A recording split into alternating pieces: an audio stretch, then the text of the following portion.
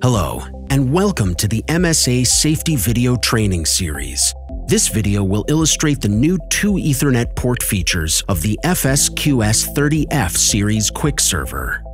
Network security is paramount in today's industrial communication applications. This increased security has led to more separation of different networks. Previous building automation systems that were once able to be on the same Ethernet subnet are now separated by such security standards. The MSA Safety FSQS30 series QuickServer is the solution for today's networking security standards. The FSQS3010F has 2 Ethernet ports, each with separate Ethernet stacks which can be assigned to different Ethernet subnets. This allows for intercommunication without complex routers or IT intervention. As the ports are configured for different Ethernet subnets, the QuickServer can route traffic to specific IP subnets with the new routing feature found in the graphical user interface.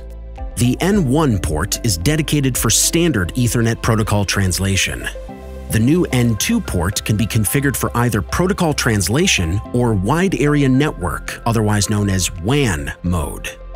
WAN mode can be used to isolate the N2 port specifically for secure communications without exposing any external Ethernet traffic to the network on the N1 port.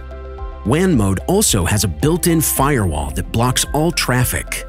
This firewall can be configured with rules that can allow specific IP addresses, net masks, and UDP ports to communicate through the WAN port.